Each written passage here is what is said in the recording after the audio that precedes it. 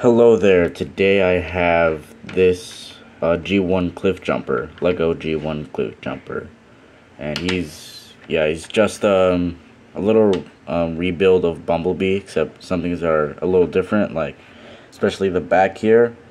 It's not a Volkswagen Beetle anymore, so I gave Cliffjumper some more squared off tail lights, and he has a spoiler, even though it doesn't fully go around. That's just kind of impossible for the hinge there.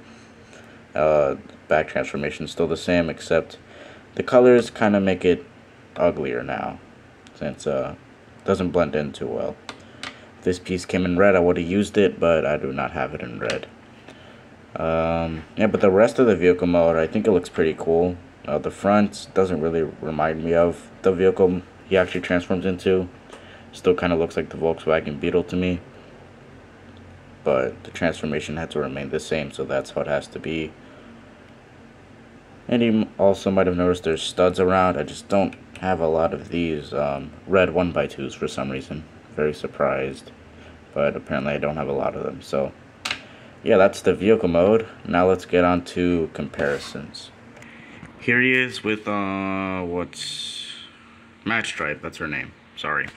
But here's Cliffjumper with Mad Stripe.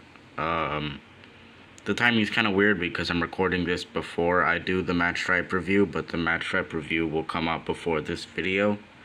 So as you can see, Mad Stripe isn't in all of her correct colors, but in her review she'll be the correct colors because I had to take pieces from her to build Cliffjumper. So there's that comparison. Hasbro figures. The same length, I just counted it, 5, 6, 7, 8 studs long and about like 4 studs tall, 4.5. I'm gonna speed run the transformation since you've already seen it and it's the exact same, so for Bumblebee. So yep, do the arms out like that. So do it like this. Fold this section out. I'll actually swivel this around first. For Cliffjumper, to keep him different from Bumblebee, you can keep it like this, but just for the sake of the hinge being there, I want to use the transformation, so we're just going to do it the Bumblebee way, where it swivels around. And then this piece goes up, swivels around, goes onto his chest, and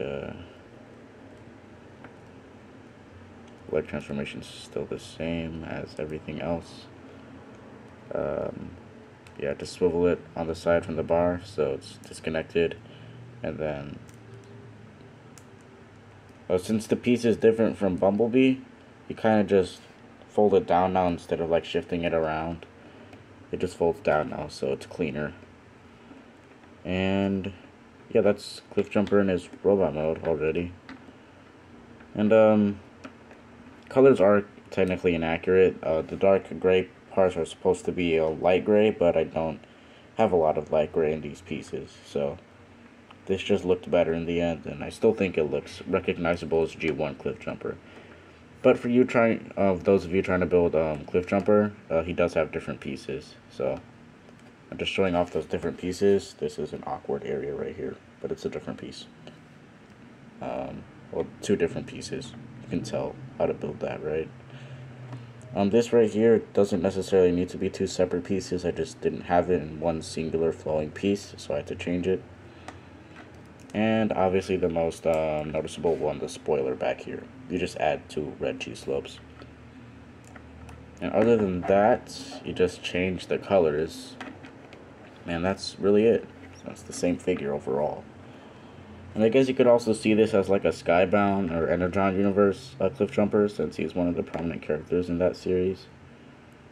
But yeah, that's his robot mode. Same articulation as Bumblebee, obviously. Nothing's really changed. Also, for those of you wondering if I'm gonna build the other Seekers from Starscream, I don't believe I even have the pieces to do that, unfortunately, and he's already broken apart, so it's too late now. Here's Cliffjumper with some Hasbro figures. Cliffjumper is 8 studs tall, but if you want to count the horns, 8.5. And finally, here's Cliffjumper with my Lego stuff. Or this is technically a character from Nacho, one of my viewers. So yeah, that's it for Cliffjumper. But for fun, and to just give Cliffjumper some time of his own instead of just being the quick review because he's just a repaint guy. Still just gonna show off some articulation. I'm not gonna name it though. You can see what's happening, pretty sure.